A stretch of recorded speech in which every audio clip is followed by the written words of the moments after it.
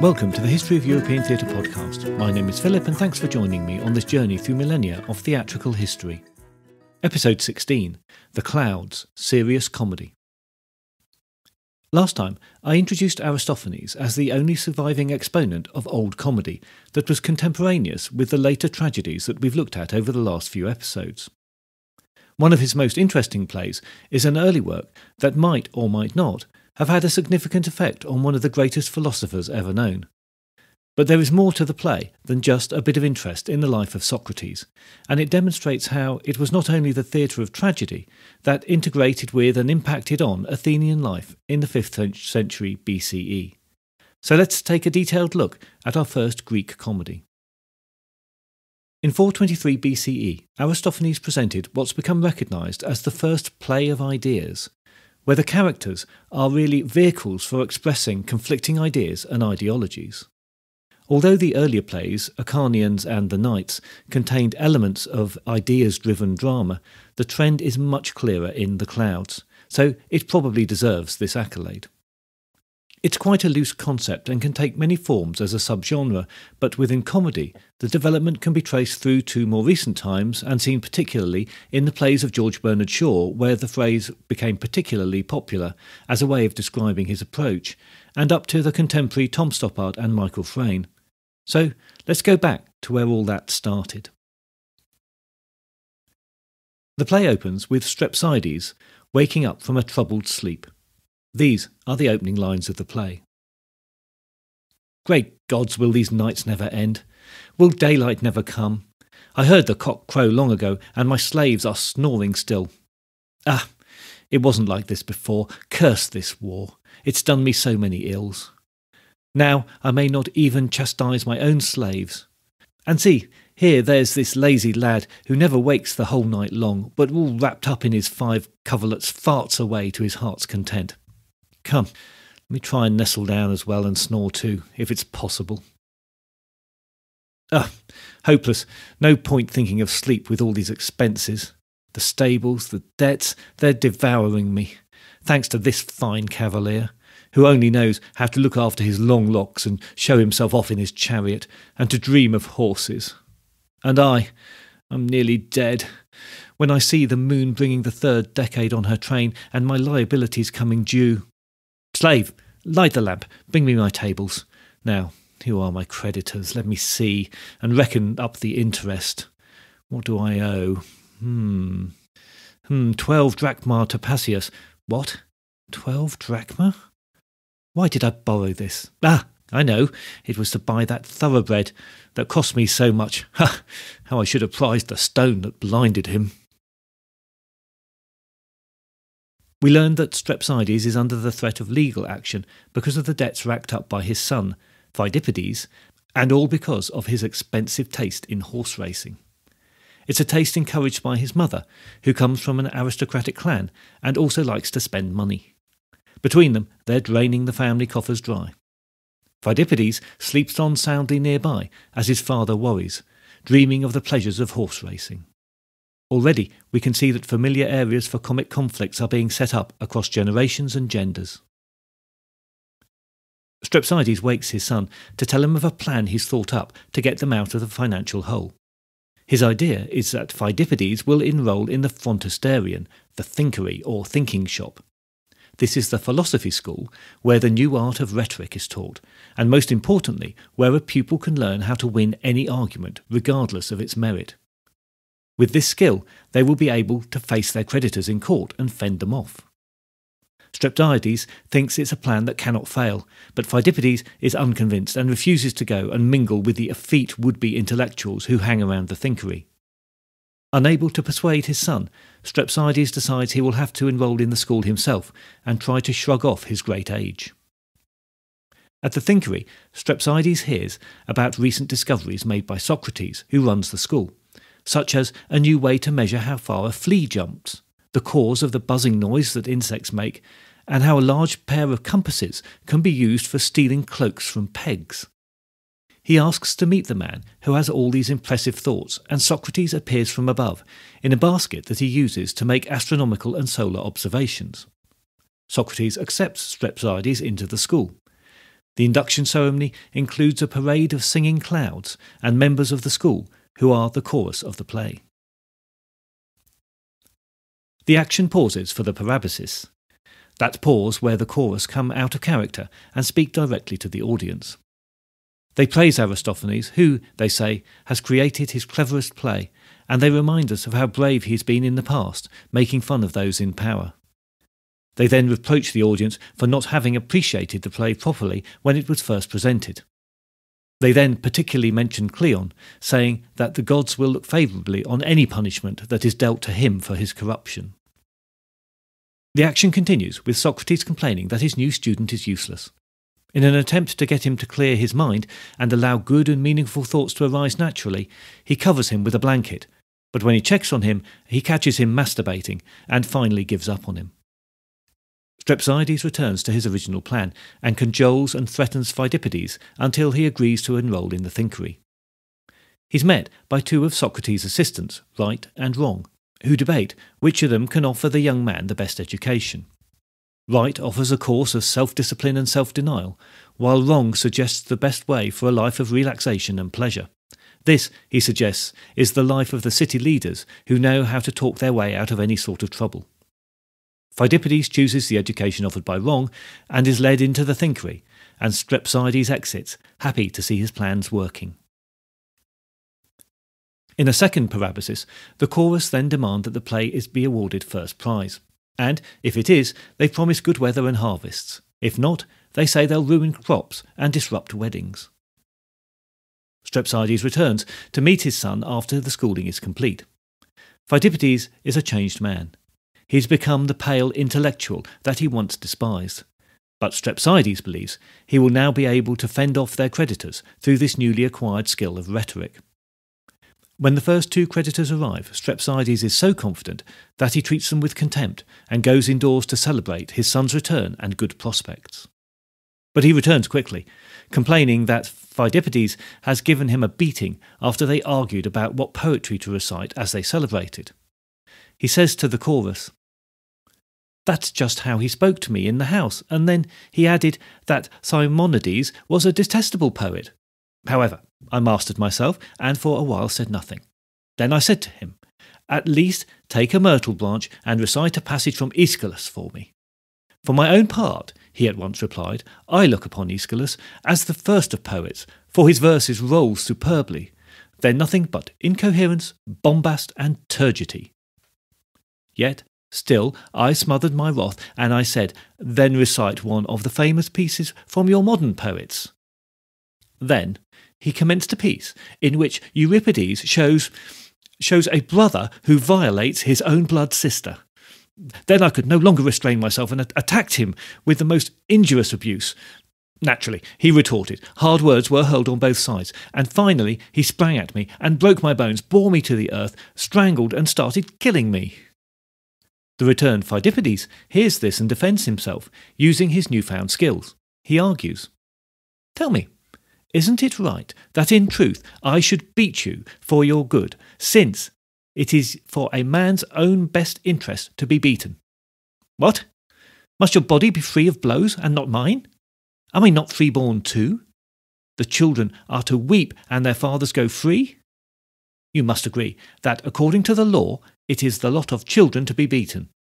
But I reply that as old men are children all over again, it is far more fitting to chastise them than the young, for there is less excuse in their faults." Strepsiades, caught by the argument, is incensed. He realises that he has abandoned the gods for the false god Socrates. He appeals to Hermes and orders his servant to burn down the Thinkery, blaming Socrates for all his troubles. Socrates and the students run from the flames and are chased off stage by Strepsiades and his followers, leaving the chorus to exit on their own. The version of the play we have is a revised one, probably incomplete, and dates from about 420 BCE, 3 or 4 years after the original production. This revised version was probably never performed in Aristophanes' lifetime. At its original showing, it failed to impress, coming third in competition against two plays that are now lost. As it's quite a serious by the standards of old comedy, it is suspected that that's the reason for the initial failure. The lack of personalised criticism of the political leaders in the play is probably because, at the time, Athens was looking forward to a period of peace, and Aristophanes judged it not the right time to criticise the war leaders, although Cleon does not escape entirely, as I noted earlier in the first parabasis. The satire here is focused to the corrupt state in general, the perennial struggles between the old and the new, the generational conflicts of father versus son, and against the new rational and scientific thinking that was becoming very popular. Socrates plays such a big part in the play that we have to stop here for a moment and know a little of him and Athenian philosophy. As with my summary of the Peloponnesian War previously, this is just a very brief overview of a huge subject.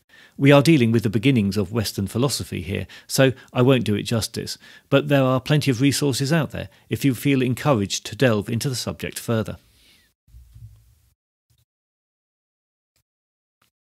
With the development of democracy in Athens through the 6th and 5th centuries BCE, a need grew for education so that the demos could discuss matters properly and in detail. This was an oral process, eventually involving large gatherings of people from all walks of life. So for those who wanted to become part of the process or control it, or use it to their advantage in any way, it became important to be able to speak well in public and to be able to argue a case. The fact that Athens became open to such discussion meant that a gap in educational need soon became noticed.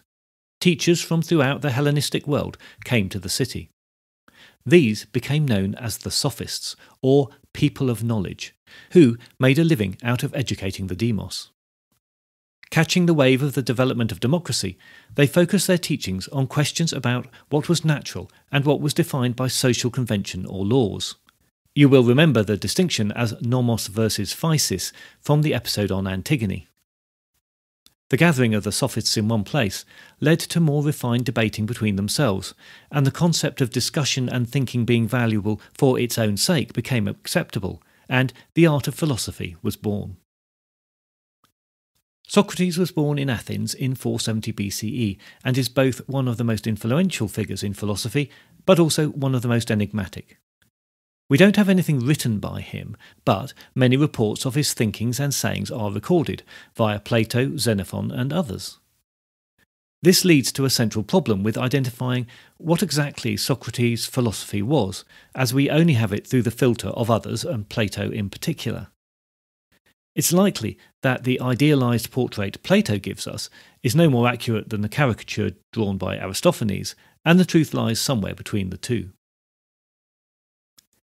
He was born the son of a sculptor and a midwife, and tradition has it that he was trained in his father's craft. Like all Athenian men, he did military service, in his case during the Peloponnesian War between 431 and 404 BCE, where his personal courage is noted. He then served on the city council, and was part of the council that tried the generals after the Battle of Arginusi, where, although the Spartan fleet was defeated, the generals were held responsible for abandoning the wounded and failing to finish off the enemy. Socrates, acting as moderator for the debate, is credited with trying to halt the executions. The physical portrait drawn is of an ugly man with a pot belly, a large face, bulging eyes and a snub nose, but his character was said to be delightful.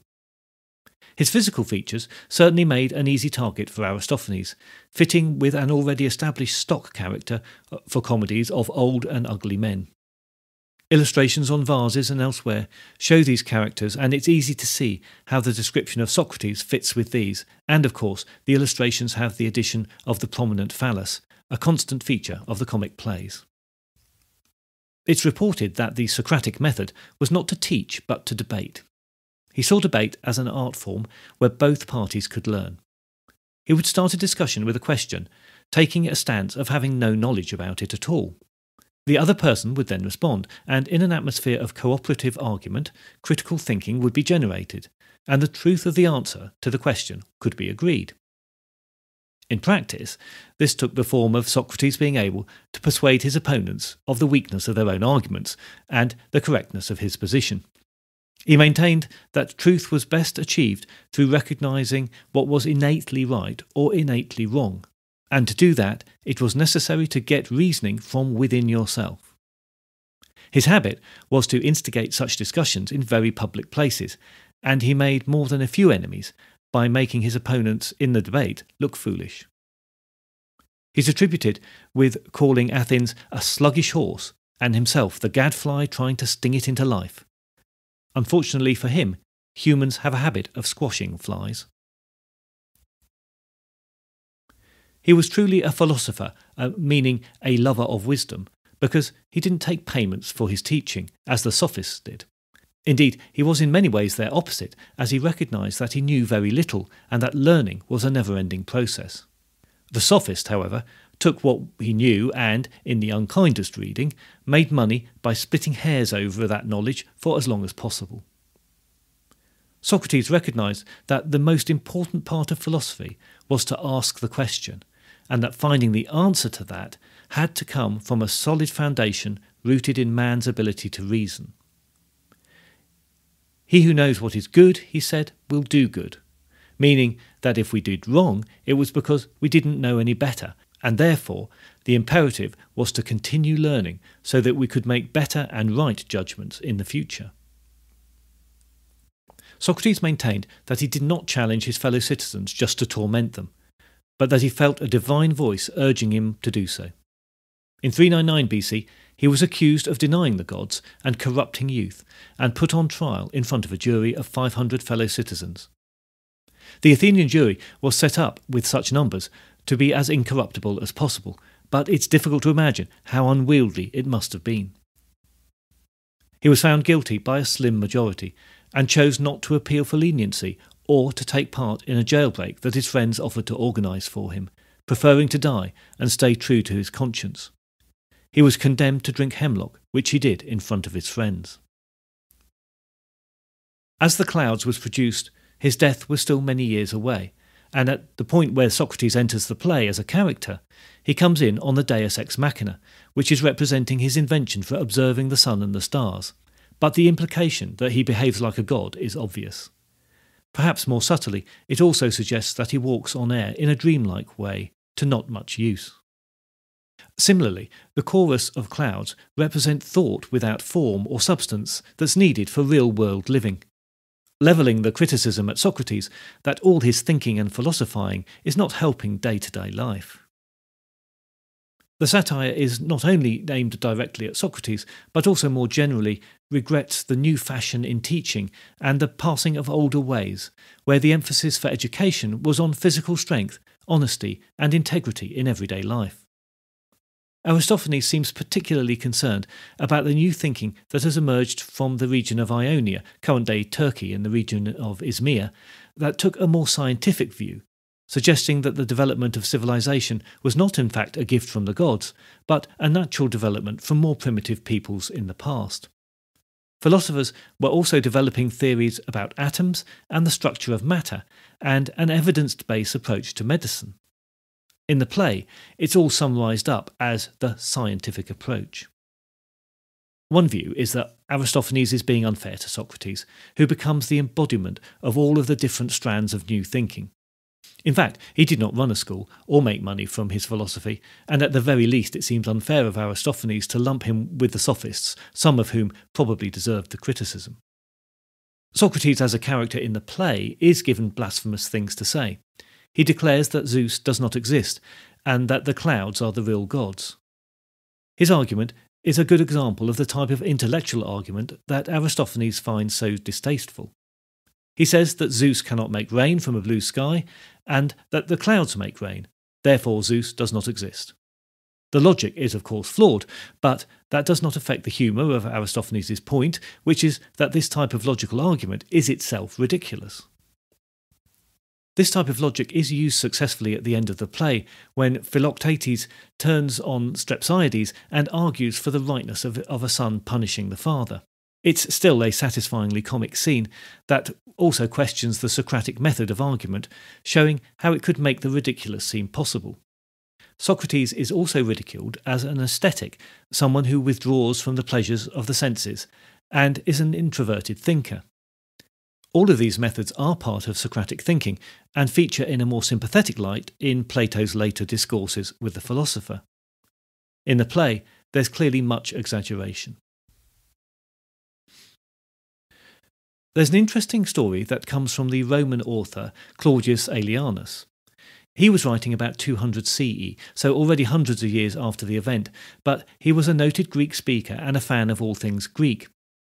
His two main works contain many references and quotes from the Greek dramatists and are considered a good source for information. But, as ever, we cannot verify the truth of his story.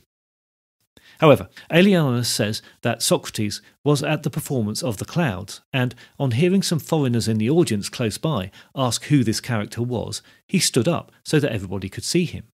He showed himself as graciously amused by the ridicule. It's a nice touch, and I hope it did happen. The caricature is very far from the truth, so perhaps the philosopher could have been confident enough to shrug it off. He was a very well-known figure in the city, respected and criticised in more or less equal measure, so at the time the jokes at his expense may have been nothing more than amusement or mild irritation to him. However, there's the sting in the tail. Although his trial happened 20 years later, it's reported by Plato that Socrates accused the assembly of only knowing him through the play and not by his actual deeds.